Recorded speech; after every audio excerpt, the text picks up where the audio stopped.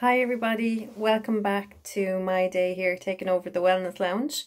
Very happy to be with you this morning.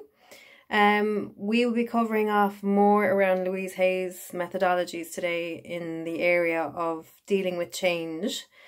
So we've already looked at values and beliefs up to now, and Gillian has done some work with you on affirmations.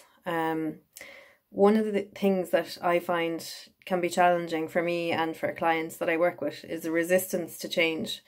So people might come for coaching and have some goals that they want to achieve, and then, within a couple of weeks they've kind of realized, well, they started off great and then they begin to sabotage themselves and they don't know why, and this is sometimes where the underlying beliefs can be hidden and they can be stuck and they just really hold us back.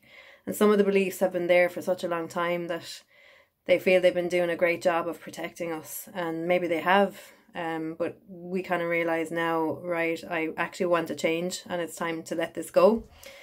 So we'll be looking at resistance to change today, but I just thought to start off our day I would pick a card for you to ponder for the next few hours.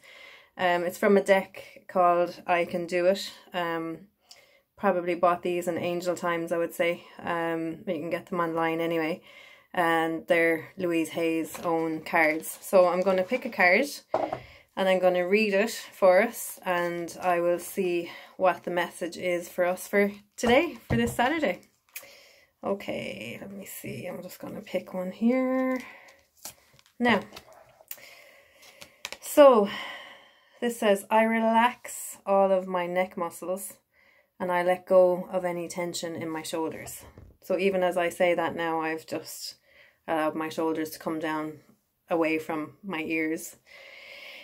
And I slowly breathe in and out, and I find myself relaxing more and more with each breath.